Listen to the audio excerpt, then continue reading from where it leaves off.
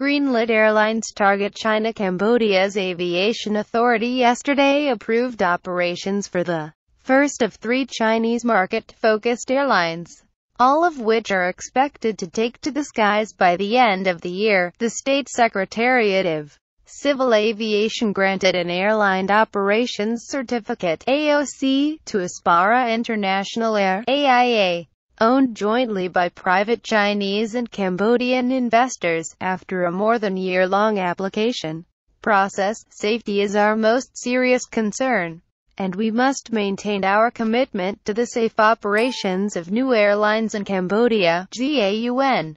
Undersecretary of State for the SSCA, said during the approval ceremony, which ended with a champagne toast. AIA will initially commence domestic flight operations between Phnom Penh and Siem Reap with a single Airbus A320, according to CEO Zhang Xiaopeng. However, the Chinese-backed firm has ambitious expansion plans. Will start domestic flights around September 20, Peng said.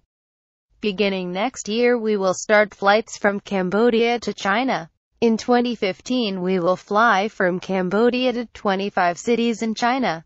Then in 2016 and 2017 we will expand our destinations to Japan and Korea, and by the year 2019,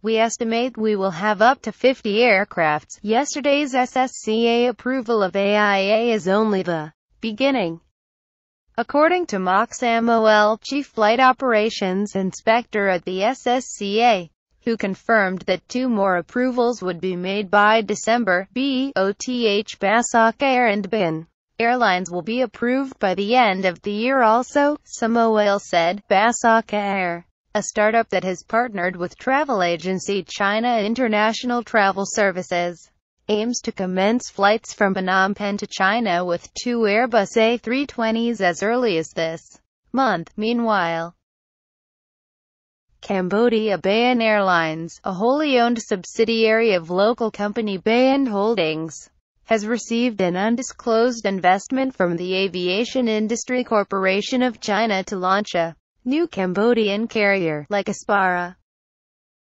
Bayon plans to first commence domestic flight operations by December with 2 Xi'an aircraft, industry company MA-60 aircraft, before expanding its fleet and destinations to China.